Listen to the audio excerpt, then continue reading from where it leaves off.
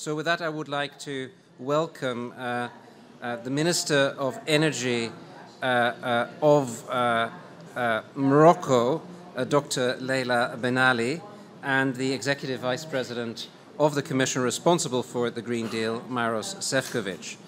Now, Europe, North Africa, and the Middle East and the Gulf region have an unprecedented opportunity to create a new energy trading, renewable energy and manufacturing hub in the region, also focusing on the development of clean tech components.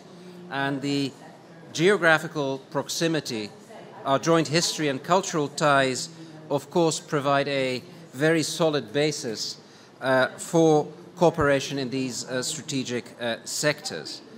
I think that in the present times, working together practically on areas of mutual interest is ever more important.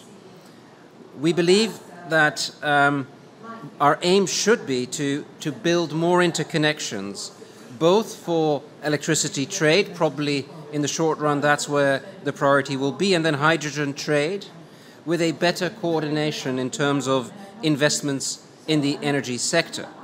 As I said, this also should allow us to integrate our clean tech value chains better, so that solar panels and wind turbines we need to create our climate targets can actually also create jobs in the southern Mediterranean and in the Gulf. So this is not just about importing cheap green electricity into Europe. No, this is really about developing a joint economic strategy that helps both parts of the Mediterranean advance.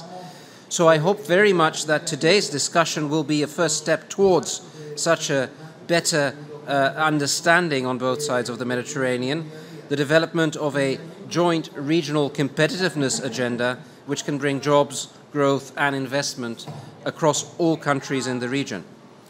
That's obviously something I, as the Director General responsible for economic cooperation with the EU Neighbourhood and for enlargement, am particularly interested in, and I'm therefore thrilled to open this side event, which provides a first opportunity to bring together important decision makers and stakeholders from across the region. So without further ado, I would now like to welcome our first keynote speaker, Executive Vice President Maros Sefcovic. Maros, you have the floor.